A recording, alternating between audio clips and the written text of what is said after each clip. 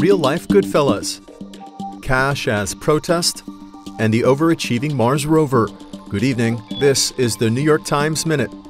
Nobody knows for sure just how much was taken in the daring pre-dawn raid at the Lufthansa cargo terminal at Kennedy Airport.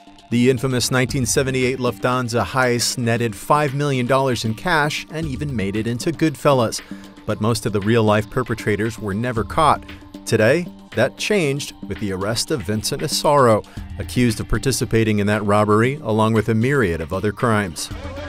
In Thailand, the government froze protest leader Suthep Thakksuban's accounts. Now his supporters give him garlands of cash.